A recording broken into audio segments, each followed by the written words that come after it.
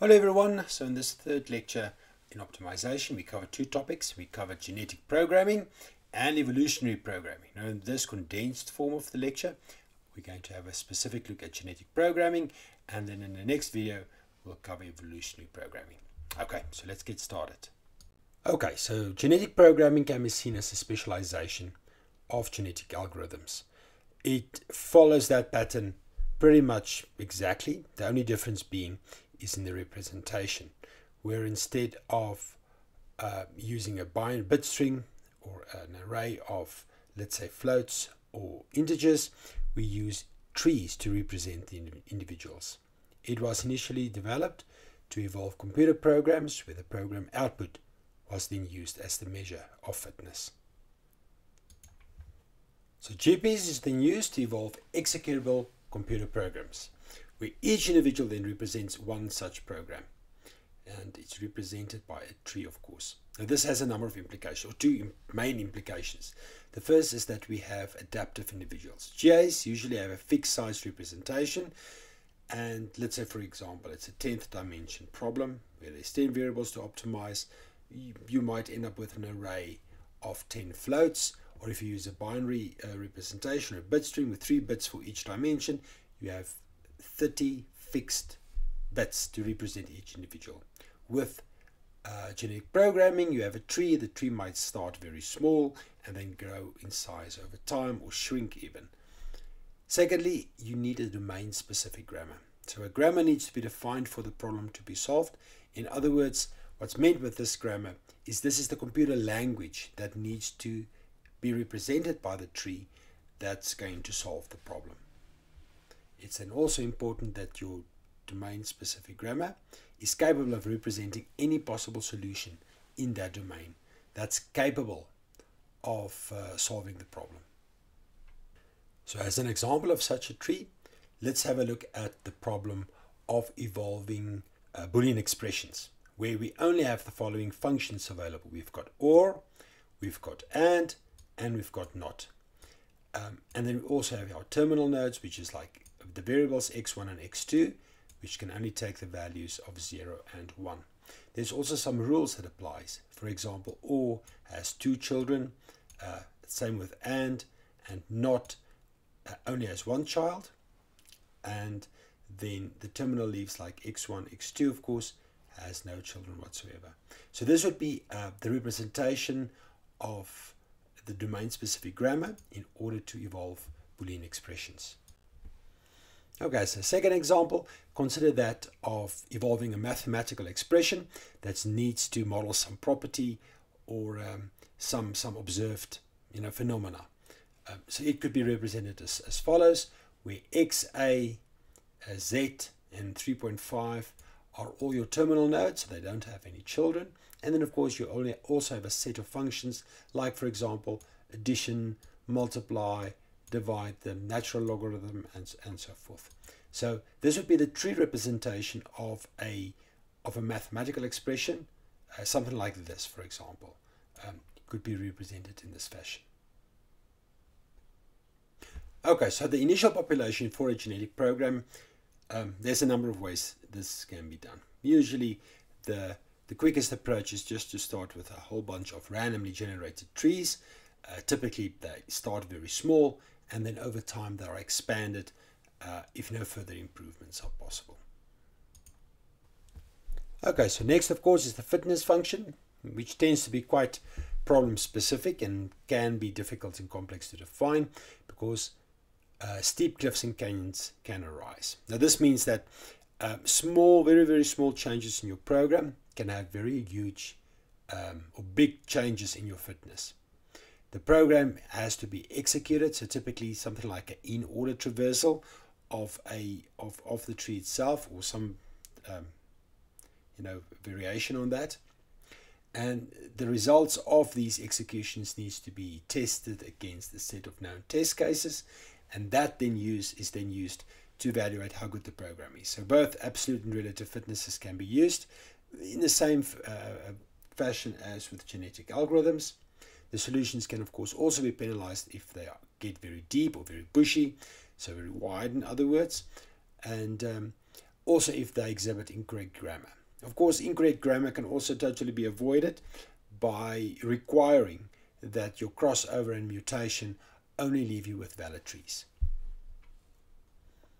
Okay, so for our crossover operators, any of the standard selection strategies can be used, as we've done in the first lecture.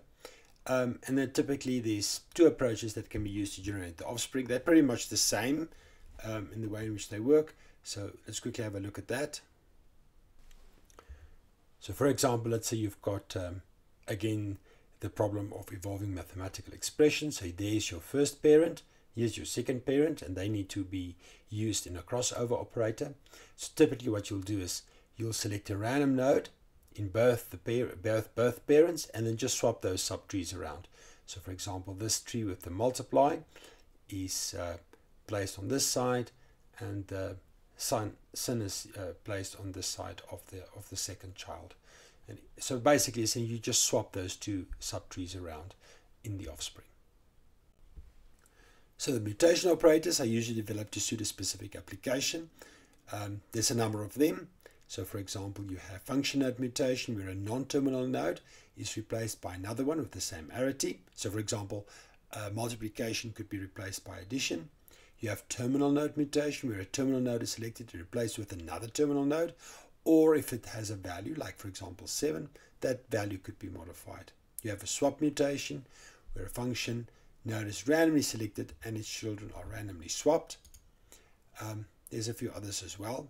You have a grow mutation, where a terminal node is randomly selected and replaced with a randomly generated subtree. So that increases the tree size.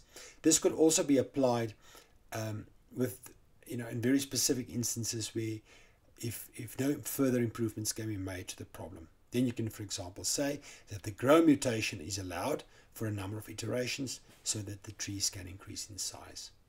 A Gaussian mutation, this is similar to that where the terminal node is replaced or modified, changed. You also have a trunk mutation where a whole subtree is replaced by a randomly selected terminal node. This also has the effect of decreasing the size of the tree. Okay, a number of asexual operators, in other words, one parent is also defined. Now this might seem very similar to mutation. It's a subtle difference. With mutation, that operator is usually applied to a child after something like crossover, and after the mutation has been applied, you only have the mutated individual left. With an asexual operator, you typically keep the parent and the child. So in other words, you apply the mutation, if you want to call it mutation, but you make a copy of the parent first. And then you're probably going to replace either the parent or the child based on fitness, or you might have some other replacement strategy. Now, there's three asexual operators that has been defined and can be used. Of course, this is not all of them. So you have your permutation operator, which is similar to a swap function, where a function node's children undergoes some random permutation. You have an editing operator, where if you have something like x and x, that can be replaced by only x. So it's a simplification operator, if you like. And then lastly, a building block operator, which is quite interesting. Here, good building blocks are identified. So it might be, for example, that there's a number of these trees, and you find out that there's this one function or one kind of subtree that keeps on arising in the individuals with high fitness. So you can extract that, create a function of that, so that you can then just reuse the function without re-evolving the entire subtree every time. It could, for example, an example of that is if you think back about that Boolean expression, problem that we've started with. You could, for example, extract the XOR function from that Boolean tree if it's a larger function that needs to be evolved, and then just reuse that as the building block. Now, the Sante Fe Trial Problem is an interesting genetic programming exercise in which artificial ants search for food particles that's on some playing grid. There's a specific domain-specific language that's defined, things like where the ant can sense food particles in front of it, and it can move forwards or backwards, it can turn left and right. There's certain limitations on how it can sense food. Maybe it can only sense one square in front of it, but of course you can also define it that it can sense further. You could add properties like memory into the program so that it can remember where it used to be, or whether it has how many food particles it has picked up, for example, or whatever the case may be. And then your representation for this is obviously the tree, for that's a domain-specific language. The fitness function for that would obviously be how many food particles it has collected. You could also penalize ants that it's taking too long to execute, or maybe making too many turns, or whatever the case may be. And of course, all the standard crossover and mutation can then be applied.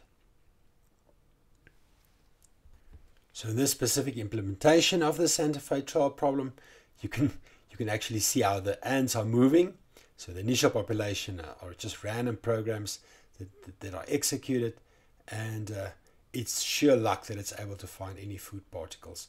And then over time, as the program progresses, it's able to find more and more food particles. So the fit individuals are then used in crossover and mutation, just like we've discussed.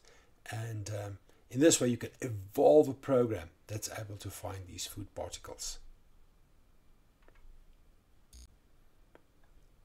Thanks everyone. So that concludes the genetic programming.